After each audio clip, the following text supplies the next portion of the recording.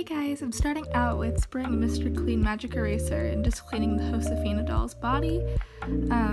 So yeah, I don't really know how to do voiceover, so this is sort of my first try at making videos, but yeah.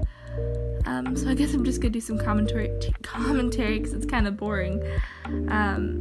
But I ordered this Josefina for like $34 on eBay, and she was super cheap and super cute. And I realized, like, Josefina is such a cute doll. Like, I love the Josefina face mold and all, but just the doll itself is adorable. So I might be ordering a Josefina just to have for customization purposes. So yeah, but anyways, here's the cleaning process. It was really satisfying. I always love cleaning my dolls. I have no idea why. I guess I like the feeling of satisfaction. I don't know.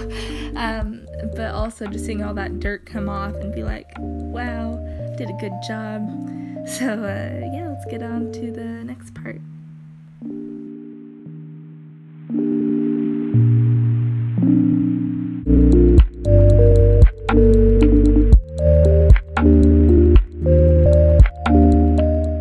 Alright, time for dyeing.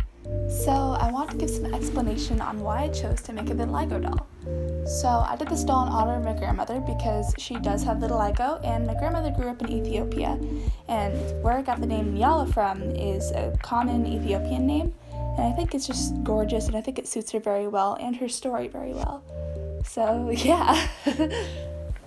And yes, I was watching Barbie and the 12 Dancing Princesses. It's a great movie, okay?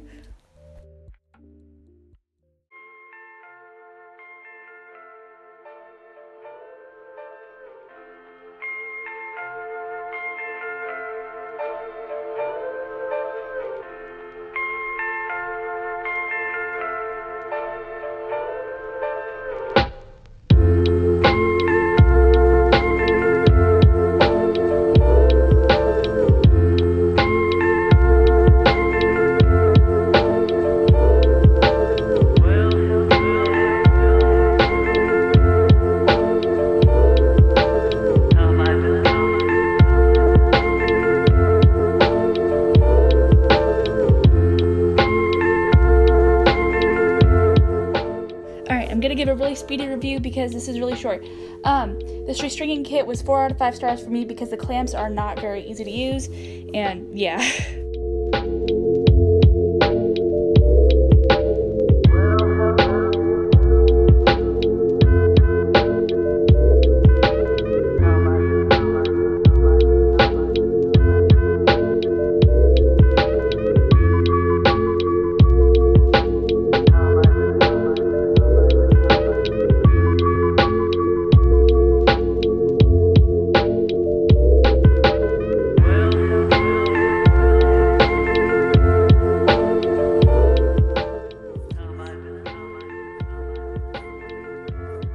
So adorable. Oh my god. Ah!